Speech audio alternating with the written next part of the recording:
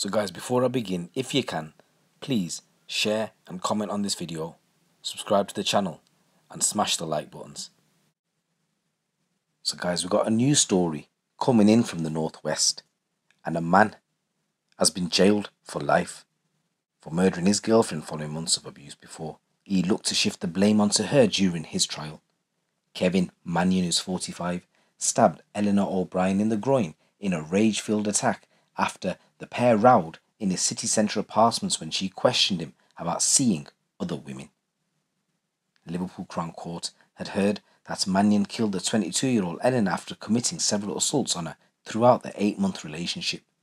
And just 2 days before murdering her, Mannion, who was previous convictions for violence, stabbed Elinor in the chest. She had previously complained to police about being a victim of domestic abuse but was too frightened to name Mannion as the perpetrator.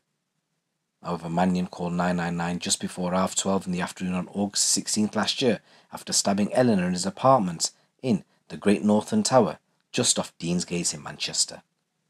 He initially told officers she had been accidentally pierced by something in her belongings when he had thrown her bag at her during an argument. However, during his murder trial, he said he had no idea how Elinor had been injured, insisting he found her lying in the hallway outside the flat before getting help. At one stage, he even suggested she inflicted the wounds herself. So jury found him guilty of murder, wounding with intent and controlling behaviour following a 3-week trial, and he was jailed for life and ordered to serve a minimum of just over 23 years. So just want to say rest in peace, Elinor, and my condolences go out to your family. So a little bit further into this story, guys. So within 30 minutes of stabbing her, knowing exactly what he had done, Mannion actually called his solicitor to make sure he was ready for the inevitable court case. During this time, Mannion concocted increasingly desperate stories in a selfish bid to save his own skin, but it was obvious that Elinor, who was a younger woman more than 2 decades his junior, was terrified of him. She did everything she could do to avoid Mannion's wrath, knowing just what he was capable of. When she used to get questioned by friends and family about her injuries she suffered at Mannion's hand, Elinor invented a violent ex-boyfriend to try and explain away the black eyes and bruises. She even went to hospital and used a false name as she was petrified at the thought of being seen with police and being labelled a grass. She also made up stories to cover for Mannion's violent rages. Even when she was laying in the ambulance fighting for her life, Elinor refused to name the man who had inflicted what proved to be the fatal injuries. She was described by friends and family as a bubbly person. She had an infectious smile and she lit up the rooms that she walked in. But little did they know, she lived this 8-month relationship with Mannion in terror. It's believed that she'd been unlucky in a previous relationship where the previous person also instilled fear in her and was very controlling. Also, she was reluctant to report his behaviour to the police. So they both met in around December 2021, Christmas time, and her family actually remembered her saying that she had a new fella in her life who was called Mannion, Kevin Mannion. So Kevin Mannion is from Salford. He had a previous conviction of being involved in a fight with 2 doormen at a bar, as well as being involved in a New Year's Eve brawl over a domestic matter.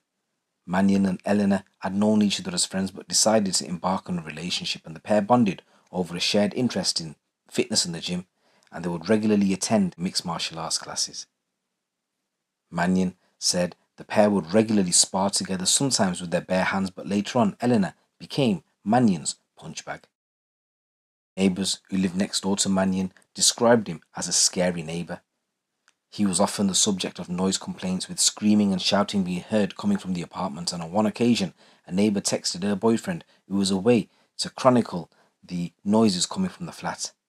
She wrote, "Currently having a sat by the door, Sig, scary neighbour is being a nightmare this weekend. Last night he was screaming, threatening to glass his girlfriend. When I woke up he was screaming the loudest I've ever heard on the phone to her, calling her a stupid bitch, and now she's round and they're on the balcony and he's loudly telling her how horrible she is." One day she even went to a doctor and she told the doctor how her boyfriend had beaten her up the previous weekend. She said she was unable to hear through one ear and having difficulty opening her jaw, and she'd considered going to A&E, but she thought they would ask her loads of questions.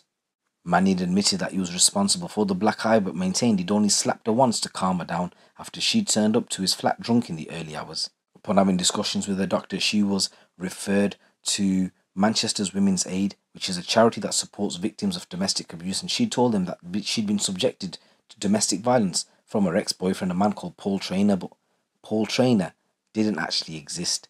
All this time it was Mannion inflicting the abuse on her. Again, one of her family members questioned her with regards to a black eye that she had, and again, Mannion maintained that he already slapped her to calm her down because she was hysterical. He said he raged at Elinor after she had lied to him about when she returned home after attending a baby shower with friends. He called her very horrible names and he said, "Don't talk shit about me or I'll smash your head in." He was very horrible to her. There was a lot of domestic violence in this relationship.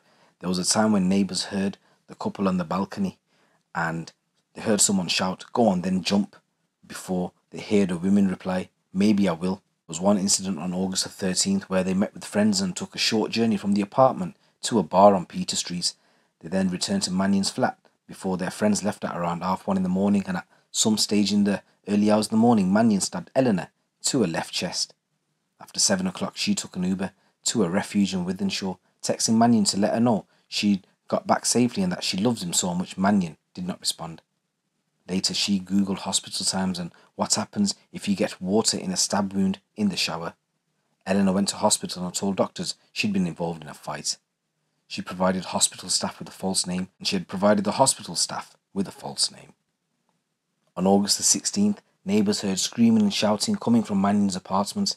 The argument had begun in the early hours and continued into the morning, and by noon, according to one neighbour, it was really ramping up. It was at 12:16 that day when Mannion called 999 and he said, "Please come.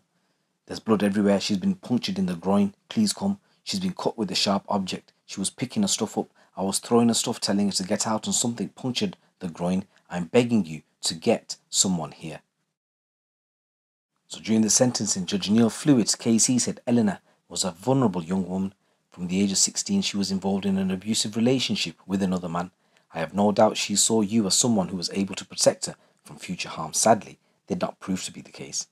The judge said her death had a devastating effect on her family and friends, especially her mother.